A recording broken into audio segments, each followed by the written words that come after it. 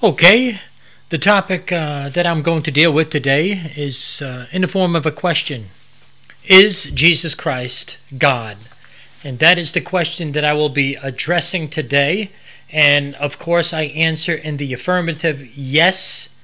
And I will prove through the scriptures that Jesus Christ is in fact deity, divinity, however you want to say it. Jesus Christ is God.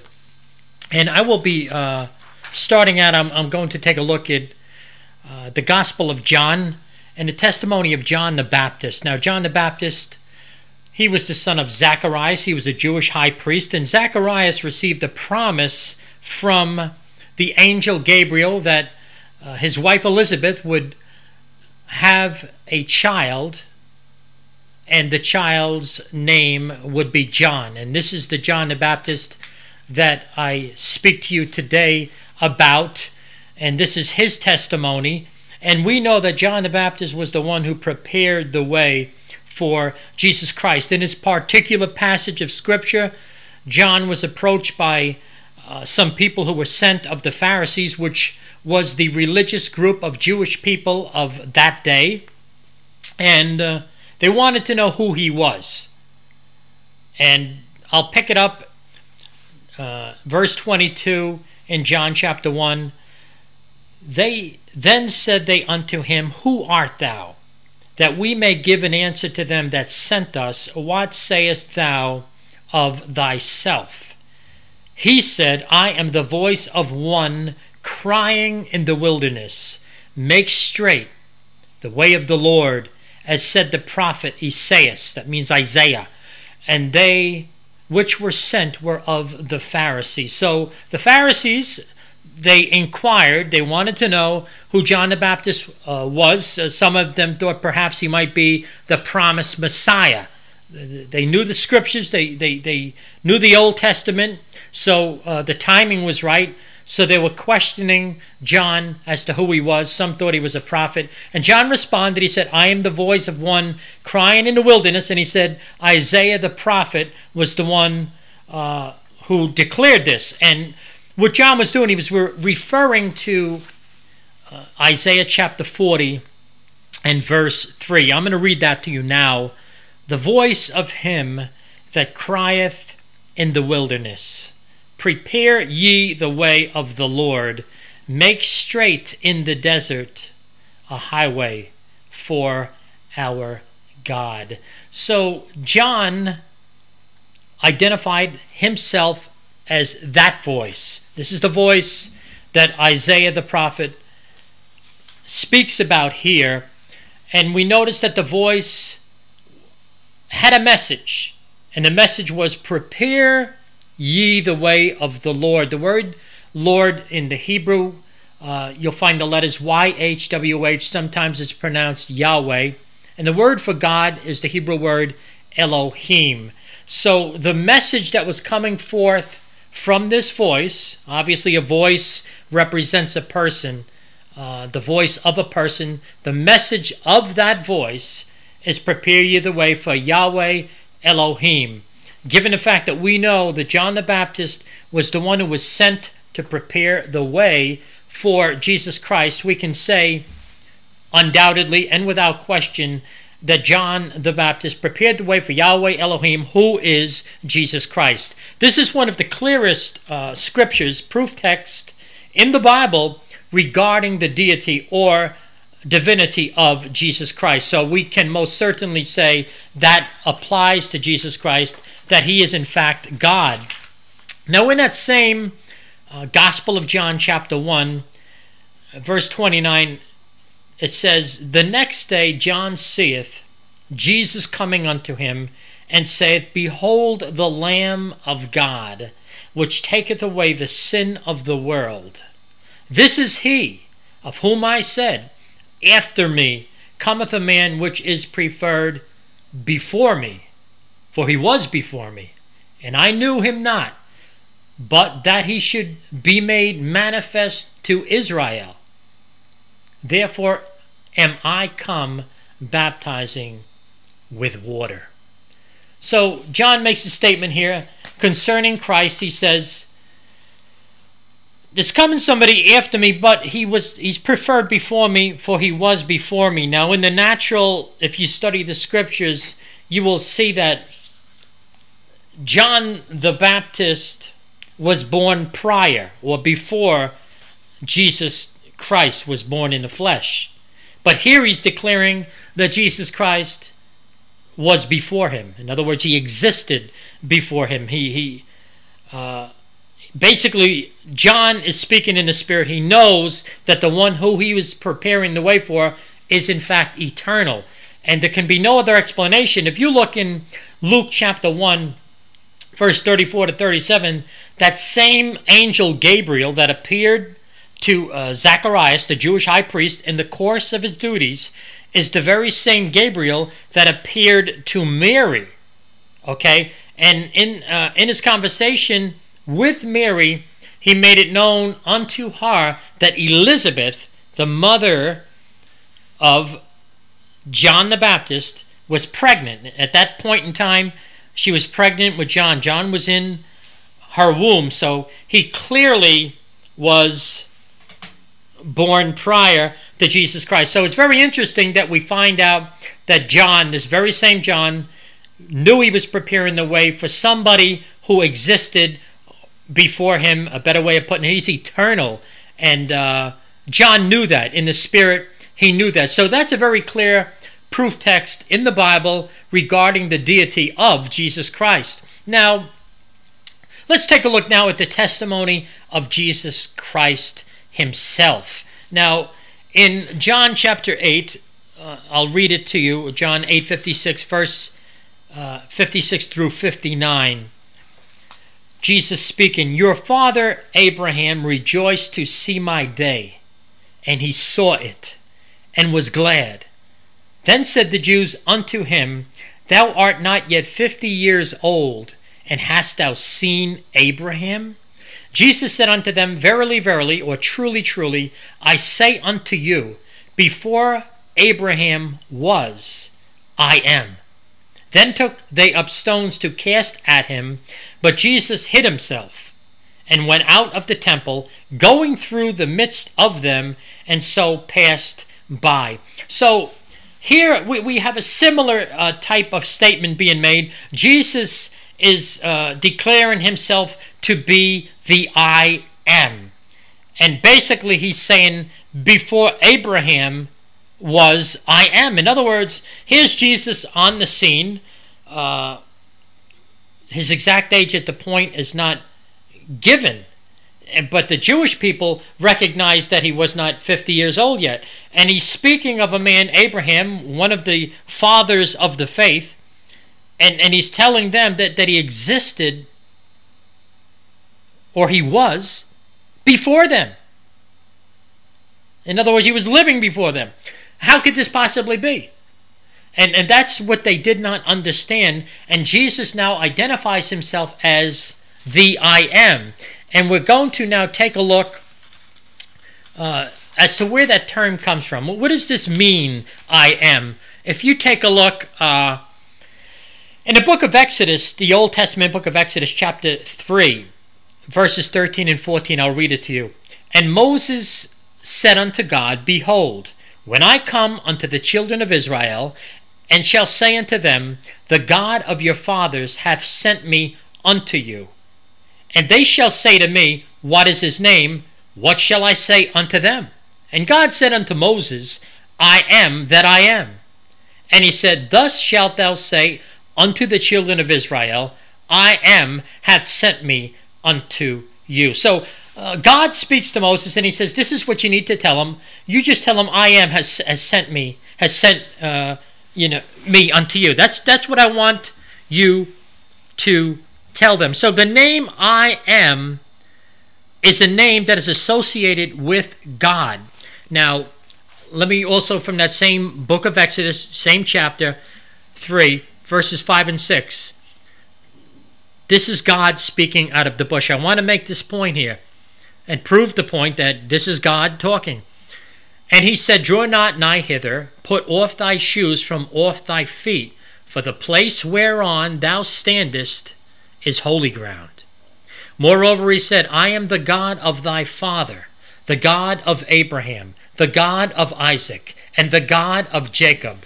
And Moses hid his face, for he was afraid to look upon God. So clearly, it is God who is speaking out of that bush. So I want you to see that Jesus Christ was identifying himself with that name, I am. Basically, he's telling them he's deity.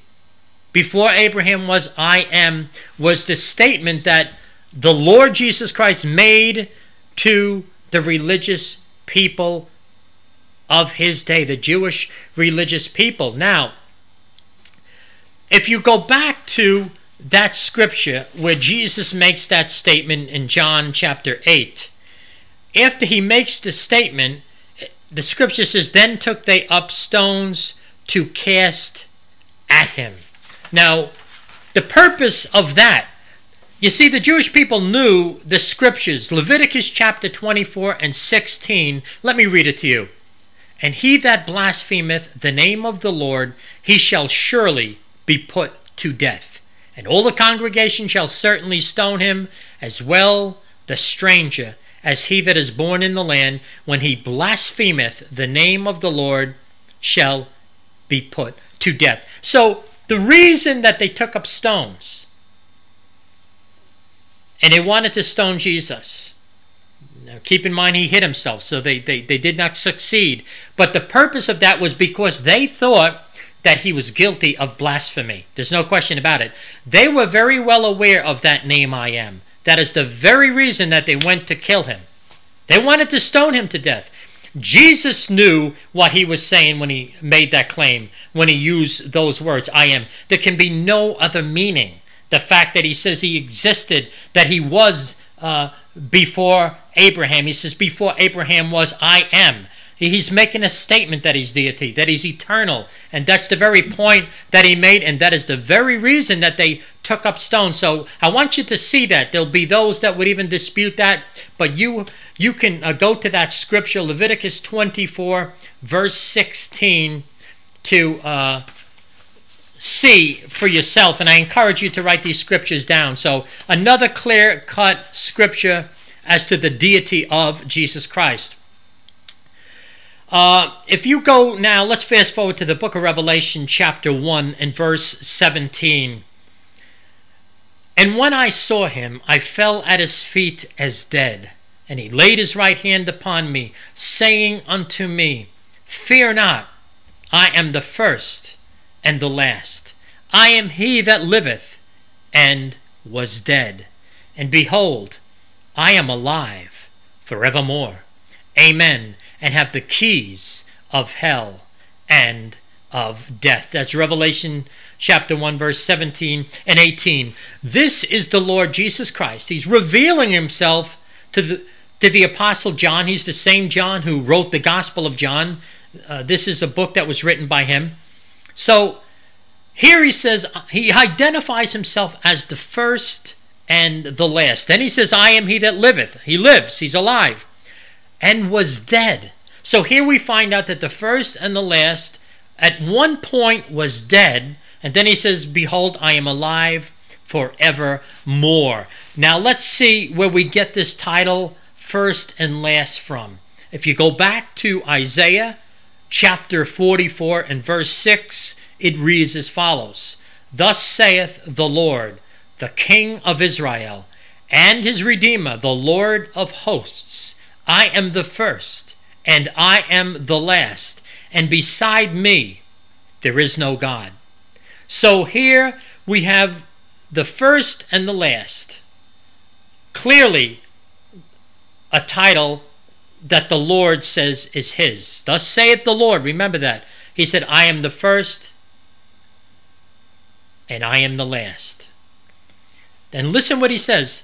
And beside me there is no God. So important for you to remember, there can only be one first and the last. There are not several first and last. So the first and the last, clearly a title belongs to the Lord, and he says, beside me there is no God. Speaking of the same person. So we can say without doubt that Jesus Christ is God, because the scriptures declare the first and the last to be God, to be the Lord. So I want you to see that. Now, as you stay in that same first chapter of the book of Revelation, if you take a look at verse 11, chapter 1, we'll find out in that verse, we see the words, I am Alpha and Omega, the first and the last. Now we see the first and the last is also the Alpha and Omega. Now go back to verse 8 in that same chapter, Revelation 1:8. I am Alpha and Omega, the beginning and the ending, saith the Lord, which is, and which was, and which is to come, the Almighty. Okay, we know the Alpha and Omega is also the first and the last. We've shown it to be Jesus Christ through the scriptures.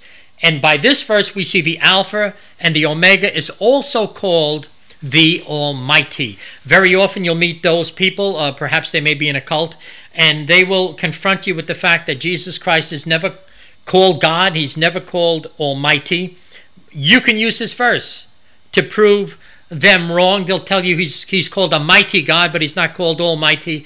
Right here in this verse, remember Revelation 1:8, in that whole chapter 1, we are seeing all these proof texts regarding the deity of Jesus Christ. So we have seen so far in this first chapter of Revelation, we've learned that Jesus Christ is the first and the last. He's the Alpha and Omega. He's the Almighty. He's the one who was dead but is now alive forevermore. He's the one who holds the keys of hell and death. And he is the one which is, which was, and which is to come. See, it's a good thing to study the scriptures this way, just for your own edification, because it will encourage you. It will build up your faith that the Jesus that you serve is the real deal.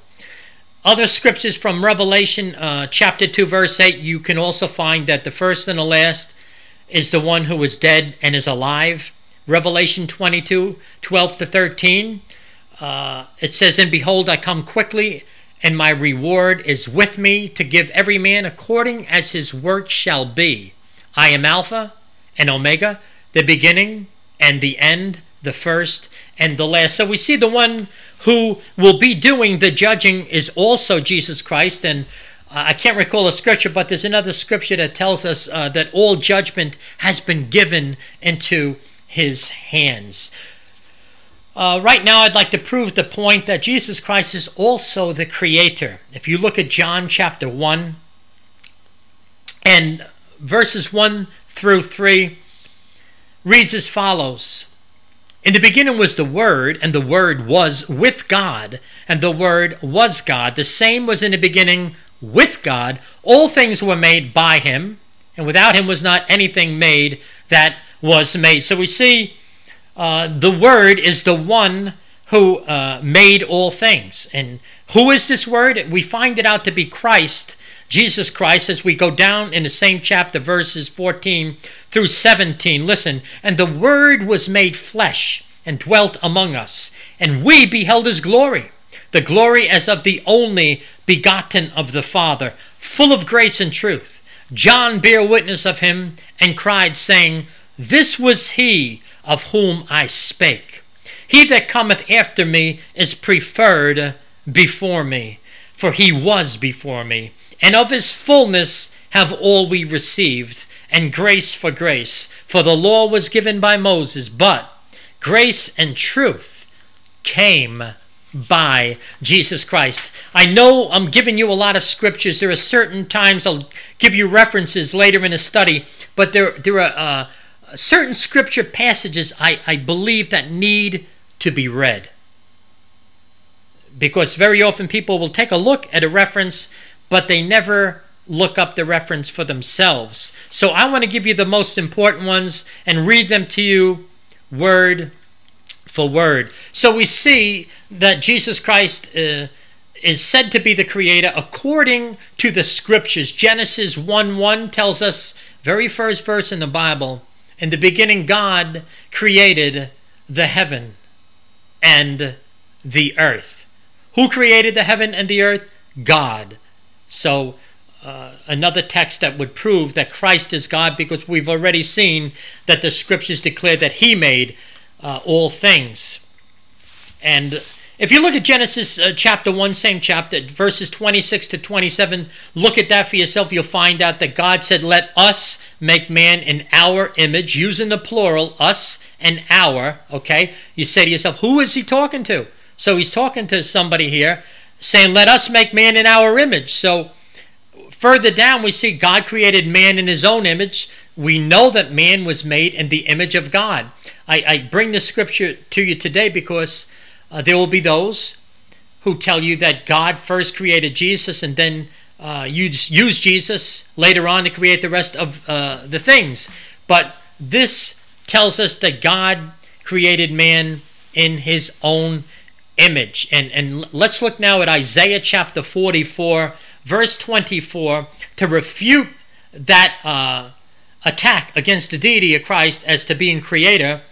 Thus saith the Lord thy Redeemer, and he that formed thee from the womb, I am the Lord that maketh all things, that stretcheth forth the heavens alone, that spreadeth abroad the earth by myself. So in that one verse, you're able to refute that attack against Christ as being eternal, as Christ being the creator. Why? Because that verse tells us the Lord made all things, that he did it alone and he did it by myself. So Jesus is not less. Amen? Jesus Christ was there at the beginning, as the Gospel of John tells us, as Genesis tells us. And we also find in Hebrews chapter 1, and we find verses 8 through 10 tell us the following. But unto the Son he saith, this is the Father talking, but unto the Son he saith, thy throne, O God, is forever and ever. A scepter of righteousness is the scepter of thy kingdom. Thou hast loved righteousness and hated iniquity. Therefore God, even thy God, hath anointed thee with the oil of gladness above thy fellows. And thou, Lord, in the beginning hast laid the foundation of the earth, and the heavens are the works of thine hand. So here we have the Father referring to the Son as God. So these are scriptures, ladies and gentlemen, that you can use to prove the deity, the divinity of Jesus Christ. And these are scriptures that I have used often on the streets. When I lived in New York, I used it often on the streets and on the subways, as I would sometimes be confronted by people. And I'm here to tell you that this word of God is effective. And it's you learn by experience, and I have learned through experience as people would bring certain things, especially as a new Christians. We get confronted by people, and sometimes if we do not know the Word of God, we're new to the Bible, we're not quite sure where to find certain scriptures. That is the purpose of this Bible study today. That is my motive, to encourage you, to edify you, to help you be a better witness for Christ. And if perhaps you're not a Christian, the purpose would then be to prove to you that you need Jesus Christ. Amen? So right now, I would like to take a look at some of the works of Jesus Christ. And what I will be doing here, I will give you the reference with the main point, because otherwise we could go on for hours.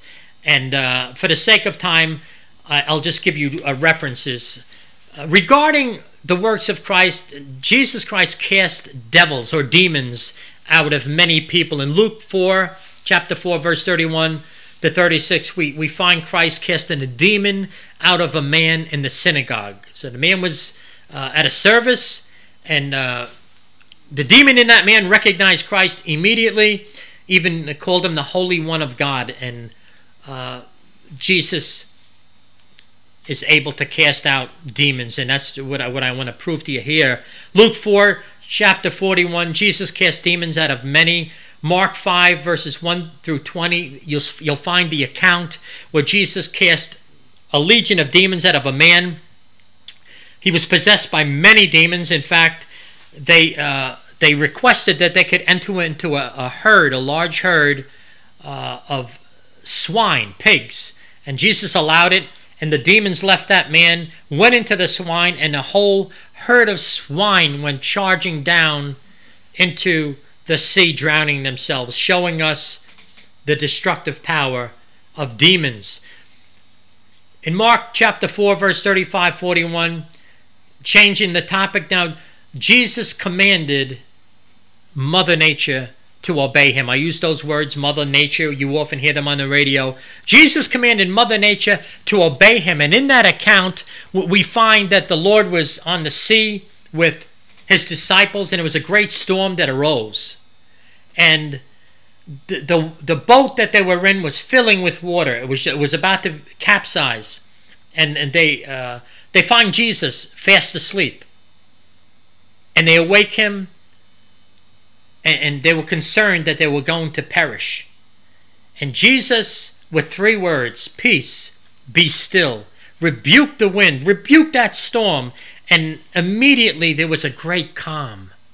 And it caused the disciples, if you look at verse 41 in chapter 4, it says, and they feared exceedingly, and said one to another, what manner of man is this, that even the wind and the sea obey him? What manner of man is this indeed? That was a reaction that we would have had. If you saw somebody stand up and rebuke a storm, you'd be saying the same thing. And the point I make here today, as we go through this study, is that Jesus Christ was more than a man. That Jesus Christ is more than a prophet, as some would declare. Like the people who are of the Islam religion, they believe Jesus Christ to be a prophet. They'll give him that much, but they do not believe that he is deity, divinity, or God. They do not believe this. They teach that God doesn't even have a son. So the point I make here today is that Jesus Christ is God. I want you to know that that is what is being spoken here today by me. That is my stance in this Bible study. And we are proving it through the scriptures, because otherwise it would be merely my own opinion.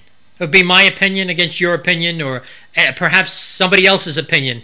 But the point that I make here today is that I am proving through the Word of God, I am proving through the Scriptures that Jesus Christ is in fact God. Jesus also raised the dead. Luke 7, 11 to 17, he raised a young man that was being carried in a funeral procession from the dead. John 11, 39 to 45 is the passage that speaks about how Jesus raised a man named Lazarus from the dead. A man that was dead for 4 days. Truly, truly incredible story how that man came back to life. And Jesus, we find, healed all sorts of diseases. Mark 7:33, he healed a deaf and a dumb man. Mark 8:23, he healed a blind man. Matthew 8:14, he healed Peter's mother-in-law, which we could do a Bible study on that. Peter obviously was married. Matthew 9:2, Jesus healed a paralyzed man. Luke 17:12, Jesus healed 10 lepers. Jesus also forgave people of their sins. And we know in the Bible we find when he did that, people were upset. They said only God can forgive sins. Who but God can forgive sins? And we find Jesus healed. He forgave sins also. So another testimony to his deity. John 9:35 to 38, we find a blind man worshiping Jesus. Just one of many instances in the Word of God where Jesus is found to be worshipped. If you do a study on the Greek word, if I'm correct, I think it's proskuneo. You can see it's the same word that's used in the worship of God. So Jesus received worship, and keep in mind that Jesus knew full well that only God deserved glory. So if he accepted the worship, that's another proof of his deity. Otherwise, he would have rebuked the persons, the people who would offer him worship, but he never did that. He did not do that. So Jesus knew the scriptures inside out. He knew the commandments. He knew that there's only one God, yet he never refused worship. So a quick review as to what we've learned so far. We started off with John the Baptist. We proved that he prepared the way of Yahweh Elohim. We know that he prepared the way for Jesus Christ. So we tied the two together, proven Christ to be Yahweh Elohim. We studied and we saw that Jesus claimed to be the I Am, the same I Am that spoke out of the burning bush to Moses. So we found out that the one speaking out of the bush was God. So we tied that together, proven Jesus Christ is God. We studied and found out that Jesus is the first and the last. We went back to Isaiah chapter 44, and we found out that the Lord used that title for himself, declared that there were no other gods beside him. So we used that to prove the deity of Jesus Christ. We found in the book of Revelation also that he's the Alpha and Omega, and also the Almighty. We tied those two together. We found that he would be the one who would judge us, Revelation 22:12-13. We know that he was the one who was dead, is now alive forevermore. We have proven Christ to be the creator of all things. We went to John chapter 1, Genesis 1. We then went to Hebrews 1 and back to Isaiah 44 to prove that he did it alone by himself, and that he made all things. So over and over we see through the use of the scriptures that it has been proven clearly and without a doubt that Jesus Christ is God. I'd like to close with this passage now of scripture from John chapter 20, verses 25-31. The other disciples therefore said unto him, We have seen the Lord. But he said unto them, Except I shall see in his hands the print of the nails, and put my finger into the print of the nails, and thrust my hand into his side, I will not believe. And after 8 days again his disciples were within, and Thomas with them. Then came Jesus, the doors being shut, and stood in the midst, and said, Peace be unto you. Then saith he to Thomas, Reach hither thy finger, and behold my hands, and reach hither thy hand, and thrust it into my side, and be not faithless, but believing. And Thomas answered and said unto him, My Lord and my God. Jesus saith unto him, Thomas, because thou hast seen me, thou hast believed. Blessed are they that have not seen, and yet have believed. And many other signs truly did Jesus in the presence of his disciples, which are not written in this book. But these are written that ye might believe that Jesus is the Christ, the Son of God, and that believing ye might have life through his name. A very quick synopsis of what I just read. The Lord Jesus Christ was crucified. The Lamb of God died for our sins, as John the Baptist said. The Lamb of God which takes away the sin of the world. Crucified. He rose from the dead. He got up and he had made many appearances to his disciples. And Thomas doubted the other disciples because he had not seen him yet. And then Jesus came into this room without opening the door. And he called Thomas over and he said, Thomas, look at the holes in my hands. Stick your finger in there. Thomas, look at my side. Thrust your hand into my side. And be not faithless, but believing.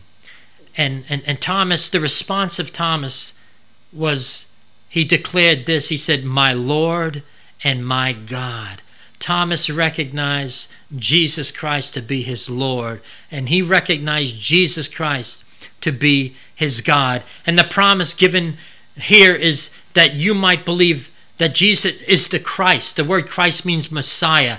So that you might believe that Jesus is the Messiah, the Son of God, and that by believing you might have life through his name. That speaks of everlasting life.